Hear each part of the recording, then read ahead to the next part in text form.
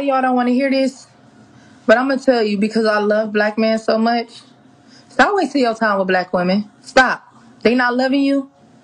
They not listening. They not willing to submit. They think they too independent to be submissive and be equal and be a companion and be a comforter and bring you peace. They think they too good for that because they mama told them to go get them a man with some money since they knew how to talk and walk. Go get you a white woman. She's going to get money, have good credit, come with a house and land and still be submissive. Go get you a white woman. Still be submissive. Sure is. They still gonna submit and still treat you and love your dirty jaws. Love you on your sweatiest day. And not talk about you to her other Karen friends. She's not gonna talk about your business. Go get you a white woman. I'm trying to tell you. Listen to me. Listen. Go get you a white woman. These black heifers don't appreciate you, you black king. Y'all don't want me because I'm too loud. Y'all don't want me because I'm too oversexual, but I'm submissive. I got my own money. I got my own this. I got my own that. I ain't got no fucking sense.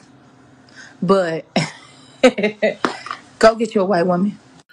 So I guess we're going to get into the complete obvious about this video. You have a black woman that decided that she wanted to tell black men in general that, hey, you need to go out there and get you a white woman because she is going to appreciate you better than black women.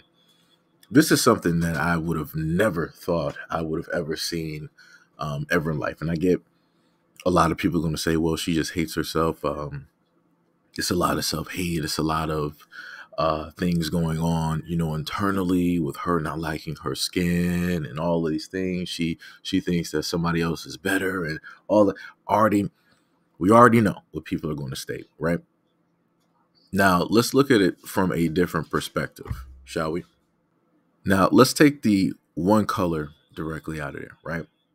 Now, what if she's just simply stating that black men need to go and attach themselves and specifically look for a woman who is going to love them for them, no matter what two jobs they work, no matter what their bank account is looking like, no matter what car they drive, the type of house or how they look body wise or different things of that nature. What if she is just stating, right? Because at the end of the video, remember, she said that she doesn't have any sense. So very easily, you could potentially look at her words from a different perspective. Black men, go for and look specifically for women who are going to actually love you for you, right? And that can just be in general, or you can make it very specific to basically state that, hey, black men, instead of looking for the, you know, the usual suspects when it deals with black women, look for the ones that are actually interested in you. Look for the ones that want to build, that want to work with you. Look for the ones that believe in a partnership, that actually believe in a relationship, that believe, you know, that, you know, two people basically make a whole, which means that you got somebody over here doing 50 and you're also doing your 50. Right? Because again, we have a lot of talk online where a lot of people make it seem as though in order for a relationship to work, somebody has to do 100%. And the only person doing that 100% is men. Right? They state that the man needs to do everything specifically for the woman. He needs to build a vast fortune. He needs to build several houses. He needs to have a IRA and all of these, you know, other types of things in order to make a woman comfortable. Right. And then when you look towards the other side, a man investing and doing all of those things, in a sense, what is that man getting in return? Probably little to nothing at all. And a lot of people would happen to say, well, that's that guy's fault. He specifically picked that woman. Or we can look at it as the aspect of this. You have a lot of women out here that are just selfish, that want to be babied. You have a lot of women out here that are in the gimme, gimme, gimme type of immature mentality. And they feel that just because they're a woman, they deserve all of these great things. When realistically, that is not the case. What should be the case is that a person's character determines how it is that that person is treated, how it is that that person is loved, how it is that the person is valued, how it is that the person is looked at.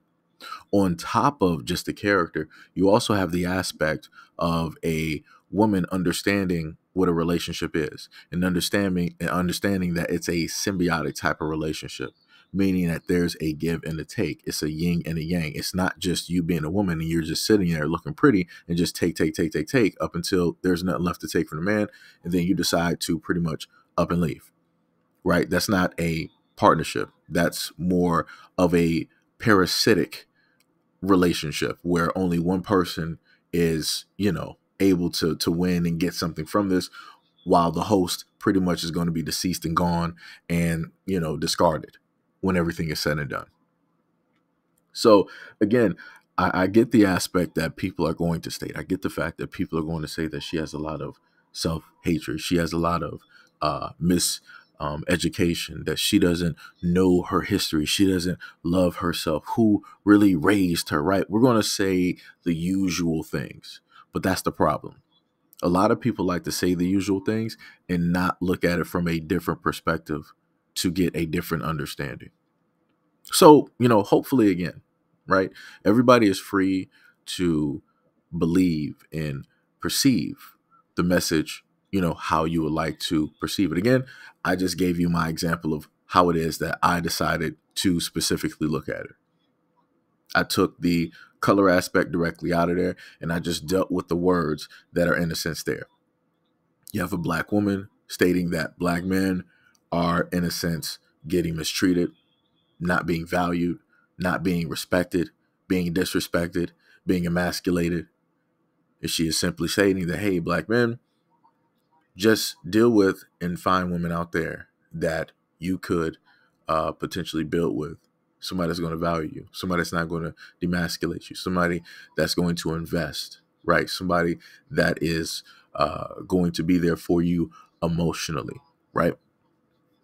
But like I said, this is a video I never expected. I never expected a day and a time where you would actually see a black woman on social media saying something to this effect. Never would have ever thought that I would have seen anything like this, because I'm used to the reverse. I'm used to black women basically stating this same thing to other black women out there and telling them to get away and exit away from black men. So like I said, it's 2024. There's a first for everything. But anyways, let me know what you guys think about this video and everything that I stated in the comment description below.